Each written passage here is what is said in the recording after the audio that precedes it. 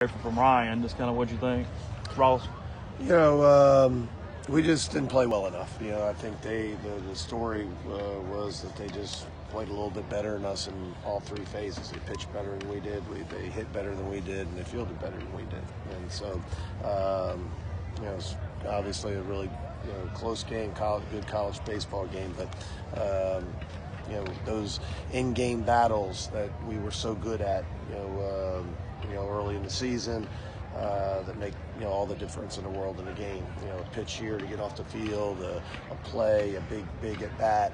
We haven't done enough of the last few days.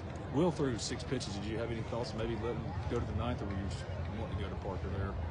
No, Parker. Coach, how do you get your team ready for tomorrow? That will have at least 18 innings of baseball tomorrow. We're ready. I mean, we've got to be ready, to come out and play. I mean, the guys, ready. I'm thinking, they're anxious to get back out there. What you say from the Georgia starter tonight? He was terrific. A lot of off-speed pitches, and I thought, we just struggled, with the plan. The right-handers early in the game, really struggled to hit, stay back and hit the breaking pitch to right field. And I thought it sounds weird, but the left-handers did a better job, which they really didn't need to, and ended up jamming themselves a lot on off-speed pitches.